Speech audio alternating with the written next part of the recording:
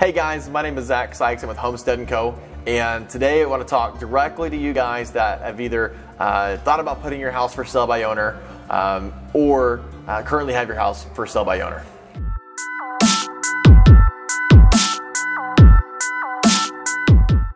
So when we're talking about for sale by owner property, first I wanted to hit the 4 different types of buyers. The first type of buyer is that buyer that's serious and in a hurry. They may be moving here and have 3 days to find a home. Or they may have just sold theirs and they have to find the next one in the next couple of days, or they may risk losing the contract on their other one. The second type of buyer would be the serious and yet not in a hurry. Those might be the type of buyers that don't have to move, yet they're moving if they find the right property. Or maybe a first-time buyer that's proceeding cautiously. They're having an agent hold their hand, walk them through the process so they don't make any big mistakes.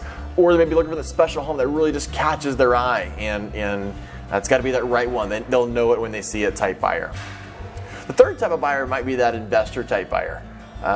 If you've ever had your house for sale by owner, or ever even put it out there on the Zillow make me move type thing, I'm sure you've gotten a call from those guys, and those guys are looking to buy homes at 10 cents on the dollar.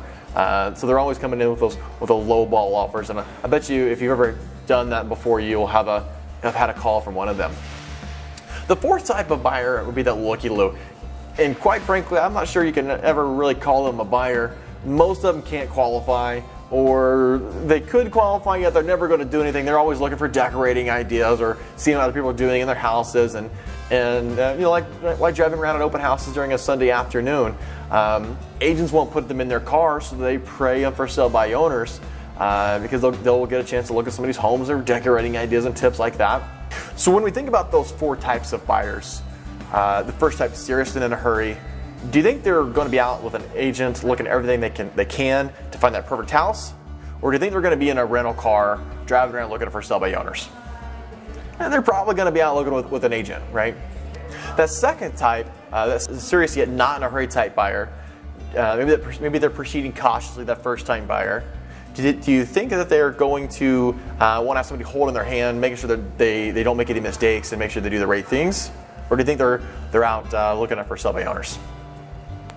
Right? They're probably out having somebody hold their hand, guide them through the entire process. The reason they're going slowly is they don't want to make a mistake. And most people that don't want to make a mistake usually consult a professional. And if you're going to sell to an investor, but hey, call me first, I'll buy it. And the third, the looky-loos, we really don't care about them. So not much of a reason to talk about them. They're not going to buy the house anyway. So long story short, it's our job as agents to know which type of buyers are which and accommodate all of them.